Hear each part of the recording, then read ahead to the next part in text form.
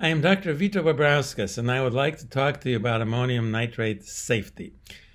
On August 4th, 2020, a large uncontrolled fire raged in the port of Beirut, heated up stored ammonium nitrate, and caused a blast which killed over 200 persons and leveled much of the port and a sizable fraction of the downtown of the city. Some 7 years earlier, on 17th April of 2013, an uncontrolled fire raged in the town of West Texas. It heated up stored ammonium nitrate, caused a blast which killed 15 persons, nearly all first responders, and leveled a sizable fraction of this town.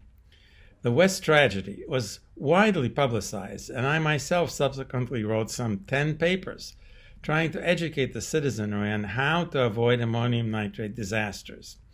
Yet it appears that the people in the government of Beirut who were in charge of these matters did not consider the necessity of safety measures. I have also done a very comprehensive historical study of ammonium nitrate disasters. There have been more than 1,000 people killed over the years in disasters which are so terribly similar to those at West or at Beirut. This does not have to continue. We can learn, but we must need to do some learning.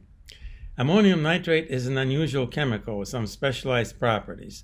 You cannot cause it to explode by using small flames, handguns, or other small sources of energy. The historical analysis shows that 100% of the ammonium nitrate explosions that have occurred in storage or in transport have been due to only one cause: uncontrolled fire. Furthermore, analysis showed that if you have an uncontrolled fire impinging on stored ammonium nitrate, there is a 30% probability of a blast and a 15% probability that there will be dead bodies. These statistics should be unacceptable to anyone who is storing ammonium nitrate in an unsafe manner. Yet this lesson is still to be learned. Because it is so difficult to initiate an explosion of ammonium nitrate, it can in fact be stored safely without extreme protection measures. But certain protection measures are non-negotiable. The main one is that the storage must be in a totally non-combustible building, with nothing nearby that can burn and nothing that can explode. We know what burned in West that led to that disaster: a ridiculously unsafe building built out of mostly ordinary wood construction. We don't yet know the details of exactly what all was involved in the fire at Beirut, apart from a stash of fireworks. What is so tragic with regards to the safety is that the proper assessment does not require an engineer or a scientist.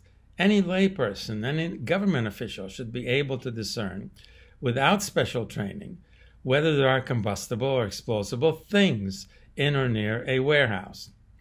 Once they determine that there are such hazards, how in good conscience can they accept the fact that if a big fire takes place, there is a 15% likelihood of tragic funerals needing to take place?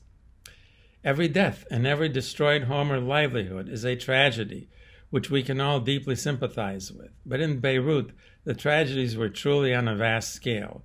About 250,000 people had their homes destroyed, in addition to the dead and those who were seriously injured.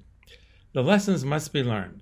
It is an unconscionable disregard of human life to allow ammonium nitrate to be stored in such a way that it will threaten to destroy communities and to bring outrageous suffering to the population.